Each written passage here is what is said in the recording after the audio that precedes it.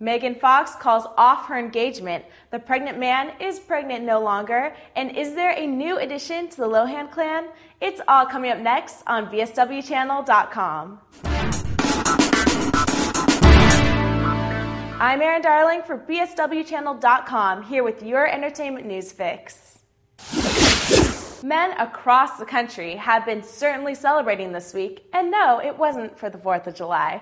Super sexy actress Megan Fox is now super single. Fox has reportedly called off her engagement and ended her 4-year relationship with former 90210 star Brian Austin Green. And that's too bad for him, but the 22-year-old actress thinks she's just too young to tie the knot. And I don't blame her. And now for all of your weird news updates.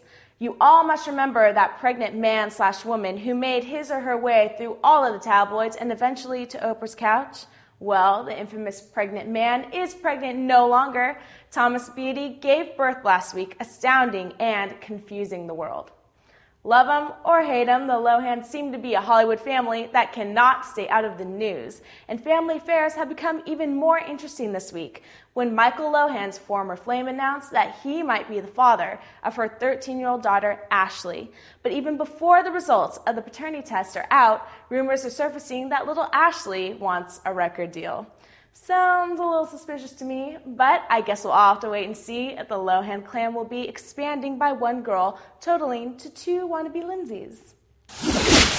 That's all for now, but stay tuned for more entertainment news right here on VSWChannel.com.